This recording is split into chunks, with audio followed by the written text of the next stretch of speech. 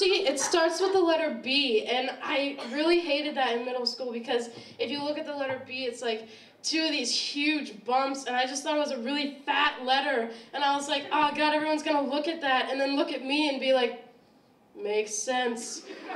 So I started writing my name with a lowercase b because I thought it looked slimmer, but then people thought I was uneducated because I wrote my name with a lowercase b. I think all the Stress Fests up to this point have focused on things like crafts and meditation and free coffee, and that's all well and good, but it's a very singular activity. It's something that like you do, you drink a single cup of coffee, you cut a snowflake.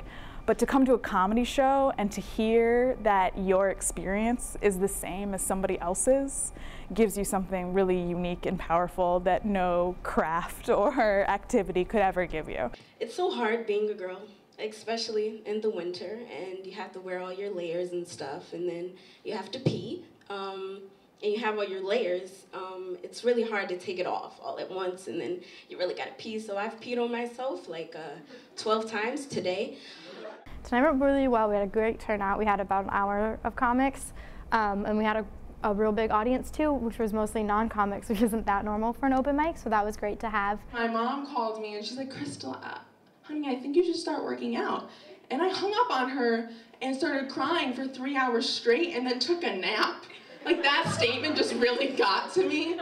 And during that nap, I had a dream about me going up to the Dunkin' Donuts counter, ordering a chocolate cake donut and a strawberry frosted donut, sitting down and eating them.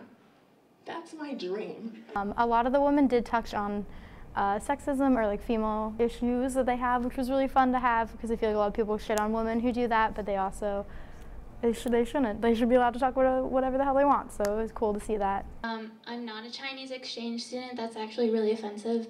I'm actually Mongolian. My people killed their people.